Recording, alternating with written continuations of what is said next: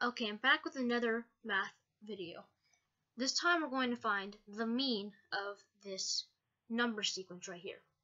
Now the mean basically means you add up all the numbers and divide it by the number of terms.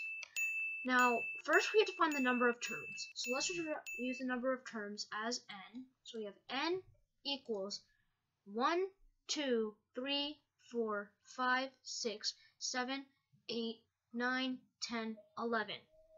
So we have 11.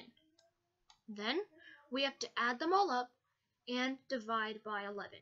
Okay, and all of these numbers added up is equal to 435. So we have 435. 535. So we have 435. So we have 435.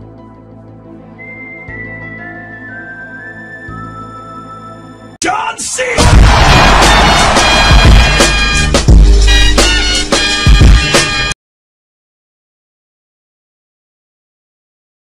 And we divide that by 11 to get our mean. Now this happens to be 39.54545454 all the way on forever. So we're just going to leave it like this, and that is the mean.